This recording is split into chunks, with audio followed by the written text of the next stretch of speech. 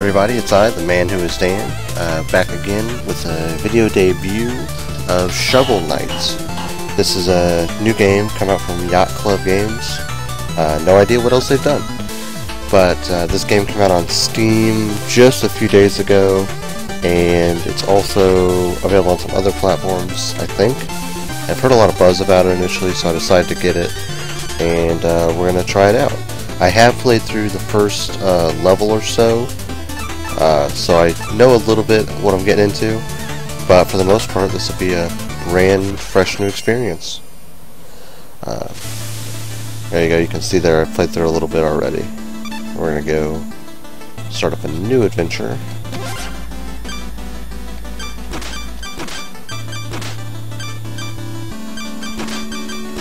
Manwhoisdan.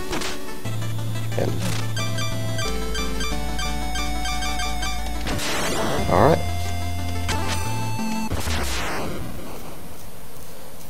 Alright, here you go. Little backstory for you.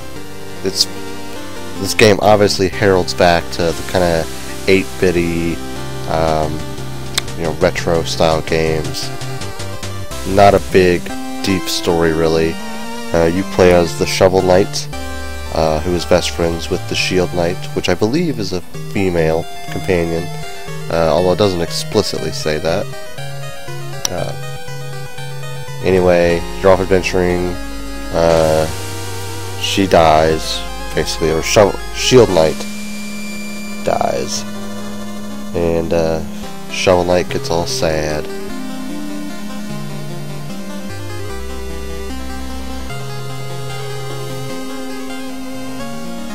Uses the shovel to dig a grave, but anyway, one thing you can immediately notice is the music is pretty awesome.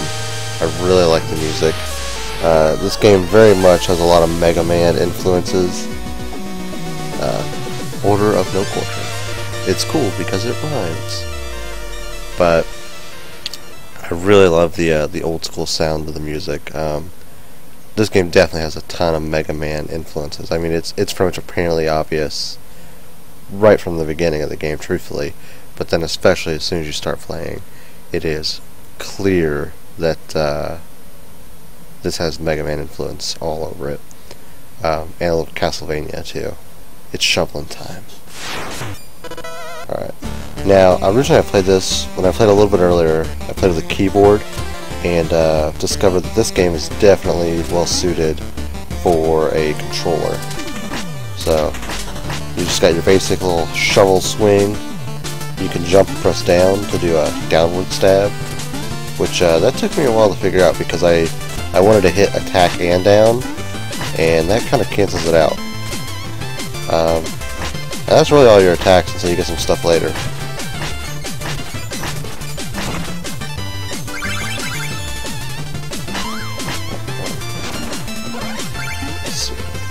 Seem to be having a little bit of frame rate issues, which I'll just play through this level and then hopefully fix that for the next episode. Listen to that music.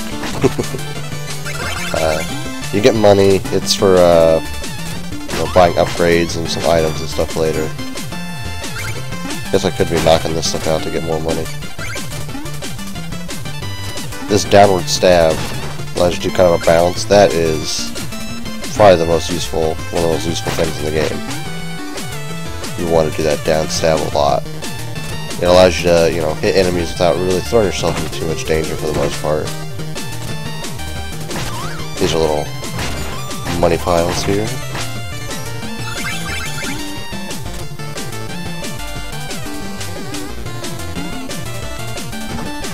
Little platforming puzzles. I really like the game, doesn't hold your hand in tutorials. So far there's not been one tutorial in the game that I've seen. It's just, hey, go play the game and see if you can figure it out.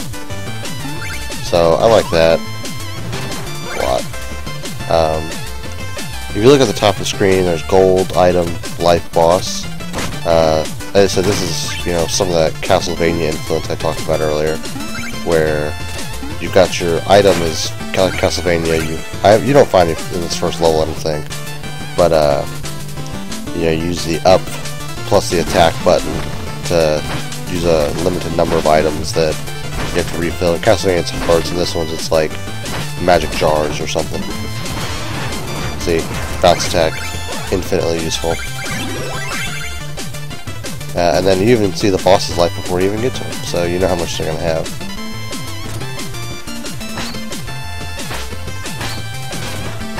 Juggle that skull back and forth. There's a lot of hidden secrets too in the game. You know, you always want to check corners for where you can shovel and reveal secret areas.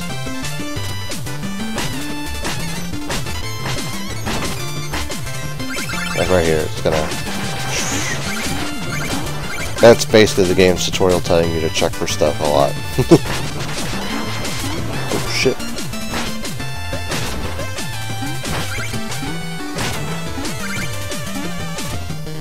So far the game hasn't been too difficult, but again, I've only played basically the first level, so... First level and then fooled around in the starting town. Yeah.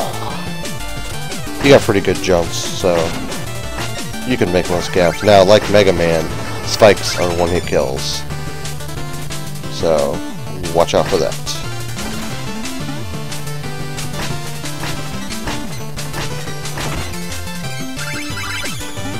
These are little music sheets. You collect them.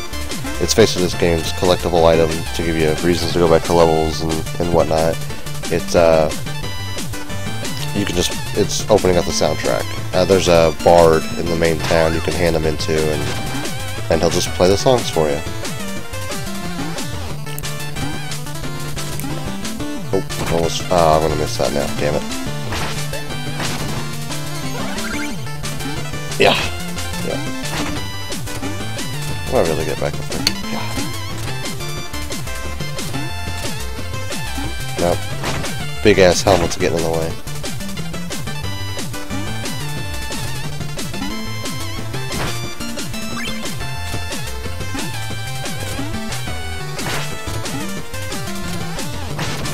I think it's oh, cool.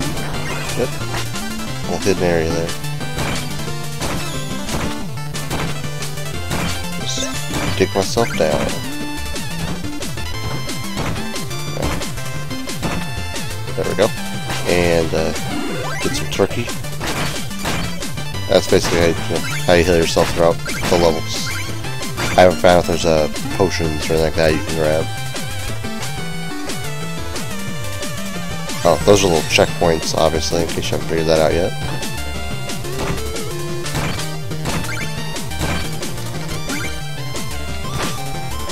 That's a downward stab attack. Infinitely useful.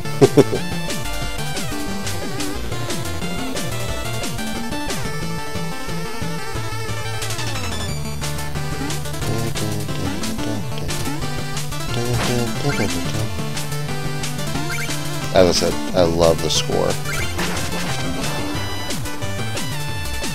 Lots of hidden secrets.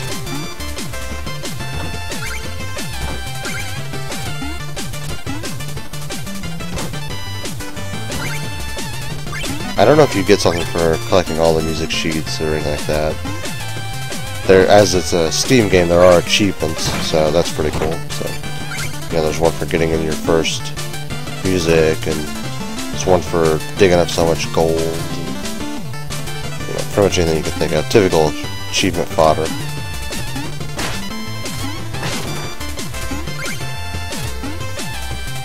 I think I'm getting pretty close to the end of the first level.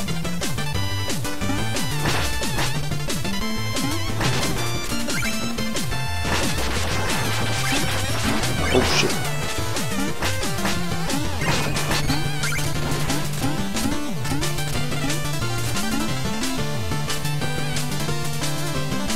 Yeah, fairly. Oh, chest there.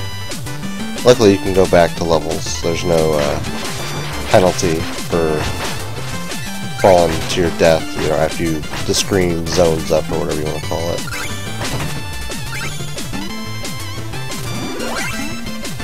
Pretty sure the carrot is just to heal your life, but I've already got it, so.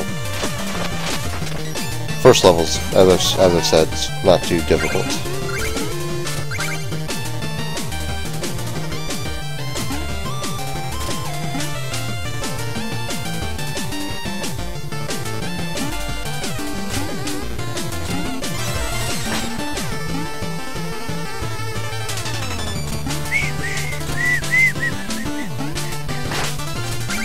That was actually really dumb. I could have died right there.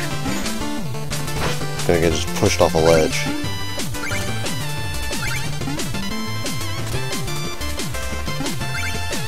That would not be fun. Also, you can squat, although I don't know any reason to ducking. Like, just slightly bends his knees. Like, I don't duck.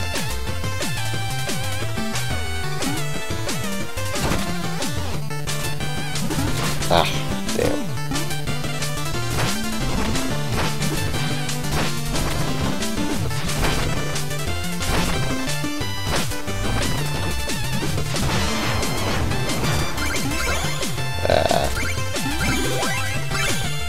Someone went down the pit.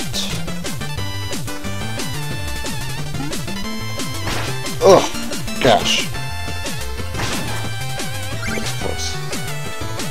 Alright. Doing my best not to die on the very first level.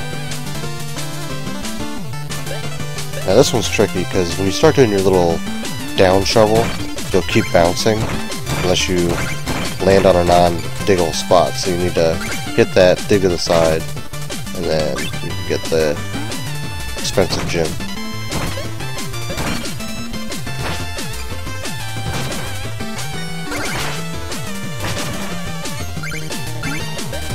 There he is.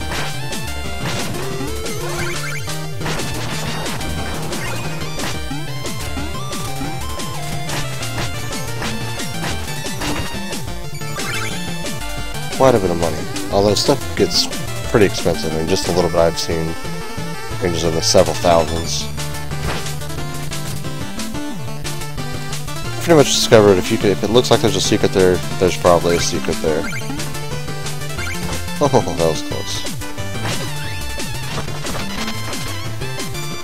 Now, one thing is, you may have infinite lives. I honestly don't know. I've died a couple times, but I don't ever see a life counter, so you may potentially have infinite lives, which if that's the case, that's pretty cool. Makes the game a little easy, I guess you could say, but, you know, still a nice little treat.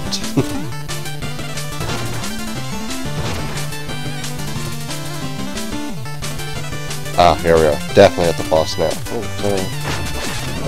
Oh, it's just... I guess I did have one hit now. So. Alright. First boss. The Black Knight. Yo, why do you show your face sooner or later? There's some pretty good dialogue in here. Some of it's basic. Just, you know, out of my way and whatnot, but they do occasionally have some quick-witted humor. I'm pretty sure all bosses are going to be knights in this game, but I don't know that for sure.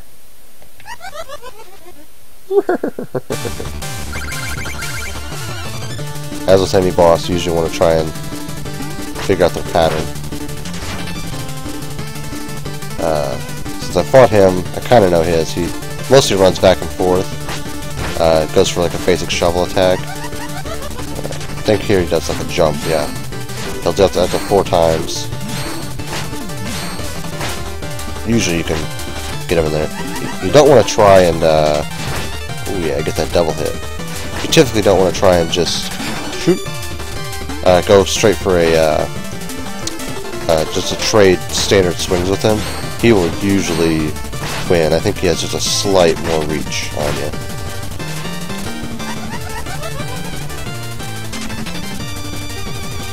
Oh, got him. Nice.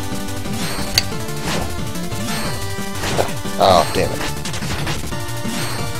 There we go. As I said, that jump attack is immensely powerful. Useful, I should say. There we go. Ooh. I got a feat. Probably for not dying in the first level, would be my guess. Cool. Of course he's not dead. Classic first boss mistake. Underestimate the hero.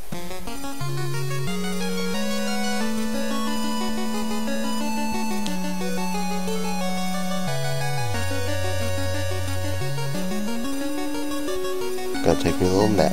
No tent, just simple bonfire.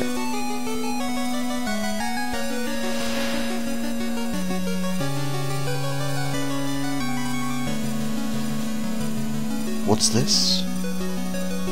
Story development?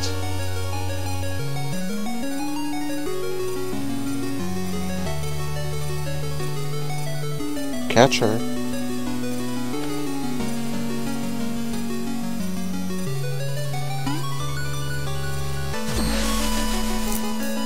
See, I didn't catch her the first time. But, to my knowledge, nothing happens, so... You gotta wake yourself up. Ooh. And, this was a, achievement right here.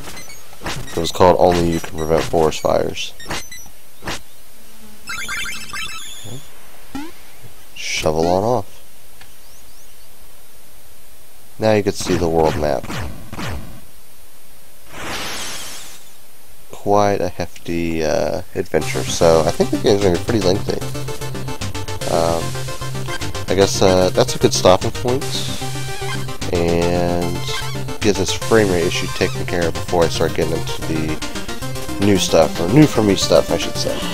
So, this is I, Dan, Manwhoisdan. Pardon the speech impediment there, and I'll see you guys later.